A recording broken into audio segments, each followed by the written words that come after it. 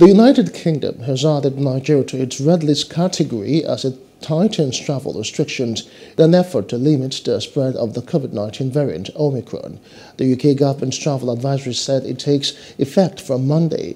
This means Nigerians who do not have UK citizenship or residence permit can no longer travel to the country until the advisory is revised. The rule applies to even fully vaccinated persons. Nigeria first reported cases of the Omicron variant on Wednesday. Hello, hope you enjoyed the news. Please do subscribe to our YouTube channel and don't forget to hit the notification button so you get notified about fresh news updates.